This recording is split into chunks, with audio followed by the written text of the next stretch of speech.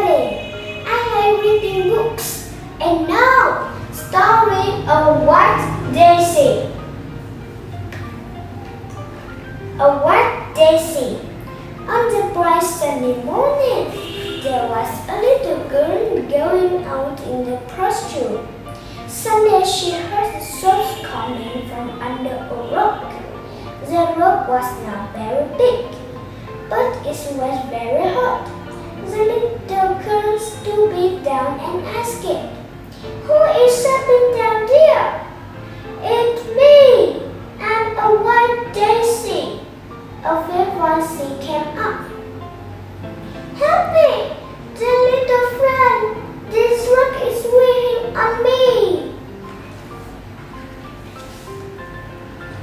The little girl tried to push the rock aside and saw a spray of white daisy which was startled and fell. "Thank you," said the white daisy, was stretching out and lying in the fresh air. "You have just with me from the old rock. But why you laying under the rock, dear?" "I was damaged by the old rock outside the white daisy. At first I was only a teeny piece of white daisy. In the autumn, I went to sit in a sandstorm. At that time, the old rock promised to protect me from the cold and the heat. But when I went in to see the sun, he didn't let me do that.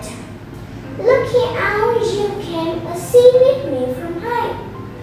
Now, is it okay if I want to make friends with you?" From that time on, every day the little girl came over to the white daisy from early in the morning, and the two friends would come aside together. "It's so great to be a friend of yours," the white daisy said softly. "But what if you drown in the ocean? Is there everyone going there to make friends with you?" the little girl questioned. "Without friends it would be very sad," said the white daisy. "A piece of flower have friends.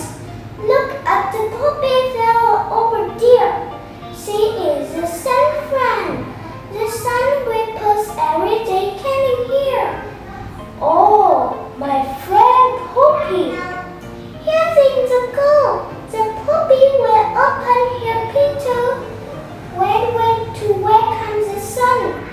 And there is the moral for speed. He is the wind beast friend. Every morning the wind beast fly to home first and whippers to make high up. A flower plant would be unable to lie without friends." Thanks for listening.